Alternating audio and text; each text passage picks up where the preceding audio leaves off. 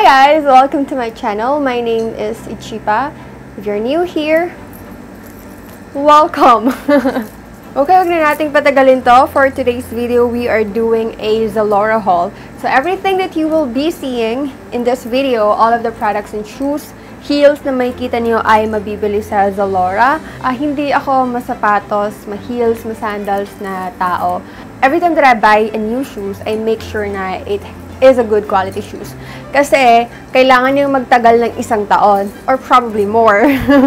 Actually, I don't buy anymore na hanggang hindi siya nasisira. Kasi, sayang naman yung pera, diba? But right now, medyo sabi ko, okay, I'm gonna spoil myself. I'm gonna buy, may budget naman kayo, and kung kakayanin, and pinagpaguran nyo naman yung mga pinagagawa nyo sa buhay, it's not a bad thing to spoil yourself sometimes. Because we all need it, okay? It gives us motivation and something to work harder in the future. Man kayong mga bell na dyan sa tabi-tabi, eto siya. Yung aking baby boy. Say hi! Say hi ka, baby parrot. So, let's start with one of my favorites na it's from a brand called Milliot Co. I think it's a Malaysian brand if I'm not mistaken. Correct me if I'm wrong. Okay, so eto siya. This is the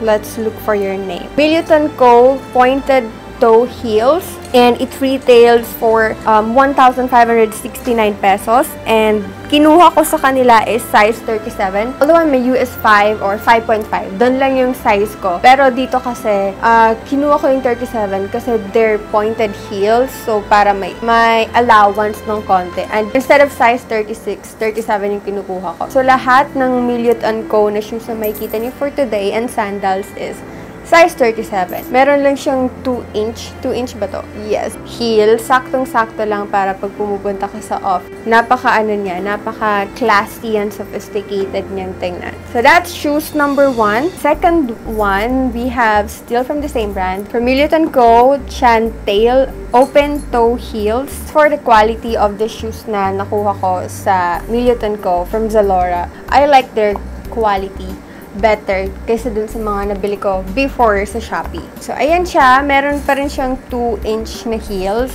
It reminds me of this brand called Bottega, designer brand. And they also have, nauso sa kanila yung ganito na style. Parang lahat ng makikita nyo for this haul ay ganito yung kulay. Pag ganitong kulay kasi pwede mo siyang i-match sa lahat. Hindi ka maghihirapan i-match siya. And very neutral lang. Mga neutral na colors. Okay, so next one, in shoe size 37. Okay, so this is strappy heels. Marami siyang, wire. Ayan. This is how it looks like sa side. Black siya na maraming crisscross somewhere, something dito. And wala, kasi lahat ng color na binili ko is nude, brown, ganyan. So, I wanted to buy something in different color. So, meron siyang, slim lang yung kanyang heels. This is in 3 inches. And the set, yung quality ng brand na to, I like it. So, yes, there you go. The third pair. And now, let's move on sa ibang pair na nabili ko. Pinaship ko siya doon sa Paranaque. Tapos, nung inuwi siya dito ng parents ko, hindi nila dinala yung box kasi, masyado daw maraming dala. Ito lang yung kaisasang nabili ko na sneakers. It's a little bit too big for me. Pero kung maglalagay naman ako ng medyas, magkakasya naman siya sa akin. Pero pag nagsusuot kasi ako ng mga ganitong shoes, like sneakers na manipis lang yung ginagamit ko. So, I don't know kung anong mangyayari sa'yo, Dai. Chuck Taylor, All-Star, Dainty, Ox, sneakers. Ito yung pinakamahal out of everything na binili ko. This retails for 3,149 pesos. Favorite shoe brand is Converse, and halos lahat ng binibili ko na shoes ko before is Converse kasi matagal siyang masira. Depende kung paano mo rin alagaan. 2 beses ako bumili ng white na Converse, and ito na ata yung pangatlo ko na white Converse, but it has different style kasi I think this is leather. Hindi ko alam kung anong material to. So wala namang nakalagay, but it's different from my other Converse na para siyang denim. So one day masusuot din kita. Hindi ko pa alam kung saan. Parang siguro one day susuot ko to, but not for now. So let's just keep it in a box. Ayan, so the next one is this one from SoFab. I think this is, SoFab is a local brand in the Philippines, but I love their shoes.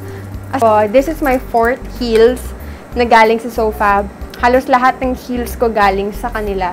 Kasi they're affordable and very comfortable ako sa mga shoes nila. It reminds me of a designer brand. Yung may mga sparkly din siya. And I think CB also have this kind of design. Actually, ito yung pinaka nagustuhan ko sa lahat ng heels na nabili ko.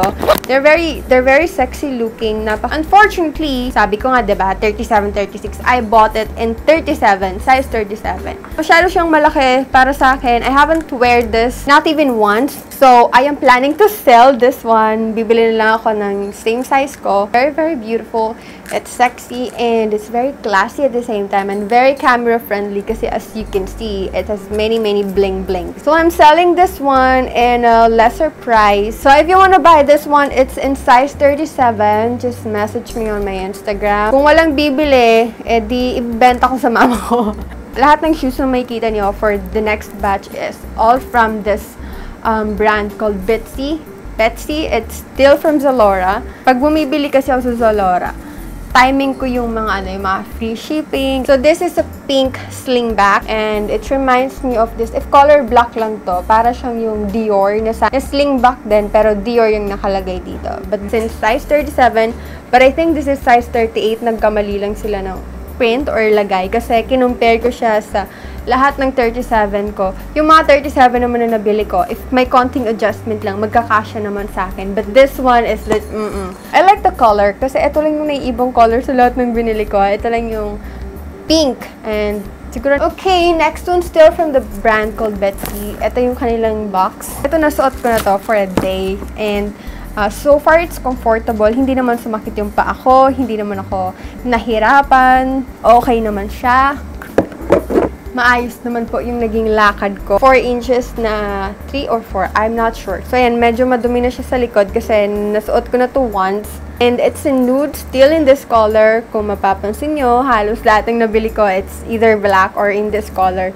Kasi mas madali siyang bagayan sa halos lahat ng naiisip ko na outfits in the future. And eto nga lang, mahirap maglakad. Pag hindi ka sanay mag-heels, mahirap ilakad yung mga ganitong heels na very slim. So, that's why, nung nagsisimula pa lang ako mag-practice wearing heels, palaging wet yung ginagamit ko. Kasi, mas madali mo siyang ilakad and you can last a day or half a day wearing something na mas malaki yung kanyang heels. But this is good for events. Siguro mga 3 to 4 hours mo lang siya isusuot. But not on a whole day kasi sasakit yung paa mo. So, our last shoes, still from the same brand. Hey, Bobby! Come here. Come here. Oh my god! So smelly! Hi ka. Hi, Bobby! Hi, Bobby! Look up on baby. This is Bobby. This is Kuya Bobby. He's always angry. And this is Baby Perot. Last one is still from the same brand. It's still from Betsy.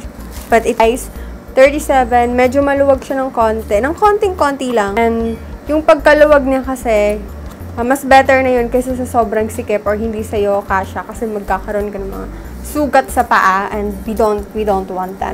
Tingnan ako sa fit niya sa paa ko. Bobby! And magkaiba din sila ng cut from the other heels kasi eto meron siyang parang pang V. Ayan. Part dito na different from the usual na curve lang ng mga heels. And same sila ng structure with SoFab na may pagka-sexy din yung kanilang cut. So, ayan. 4 inches, 4 or 5 inches na. Step ka. Natoy si mama. Come here. Natoy si mama. Samok ka. Di ko pumapasat. Samok. Kulit-kulit ni Perot. Kulit-kulit ni Baby. Bye ka. Bye,